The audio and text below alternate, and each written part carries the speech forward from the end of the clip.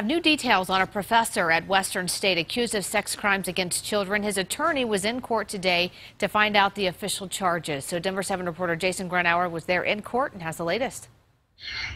Those charges against Daniel Cress are now official, and they are significant. 3 felony counts of internet child sexual exploitation and 1 count of internet luring of a child. Now, Cress did not make an appearance here today. His attorney appeared on behalf inside Jefferson County Court. That's because he bonded out of jail, a $20,000 bond, so he's now back at home with restrictions. He can't use the internet outside of business, and he can't have any contact with anyone under the age of 18. Now, all of this began when the DA alleged that Cress actually reached out to a girl who he thought was a young girl on the internet, used sexually explicit language, and tried to get that girl to perform sexual acts when in fact that young girl was an investigator with the DA's CHISO unit who looks into child sex offenders online. Now, he was arrested last week in Durango, made his first court appearance via television last week.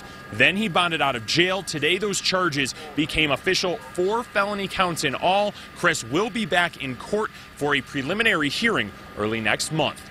Reporting at Jefferson County Court, Jason Grenauer, Denver 7.